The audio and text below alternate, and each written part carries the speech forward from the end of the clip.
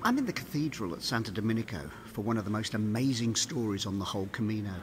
Yep, this is the altarpiece, and it's a spectacular, wonderful piece of Baroque art.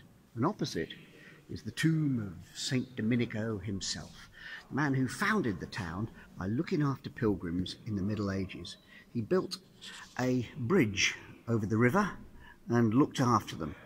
But that is nothing compared to the highlight in this cathedral, which is a hen house, complete with 2 live roosters. And the story behind this is extraordinary. It dates back to the Middle Ages. German pilgrims were going to Santiago, and on the way they stopped off overnight at Santo Domingo, and the innkeeper's daughter took rather a shine to 18-year-old Huguenot. And when he refused her advances, she was so put out, she hid a silver cup in his bags, reported him to the magistrates. He was immediately arrested, tried, and condemned to death by hanging. Ugh.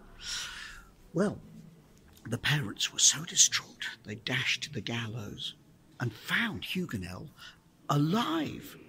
How did that happen? Well, he said, Santo Domingo saved me. What? Yes, he did. So they hurried off immediately to the magistrates, where he was just about to sit down for dinner. Guess what he was having for dinner? Yep, you got it. Chicken.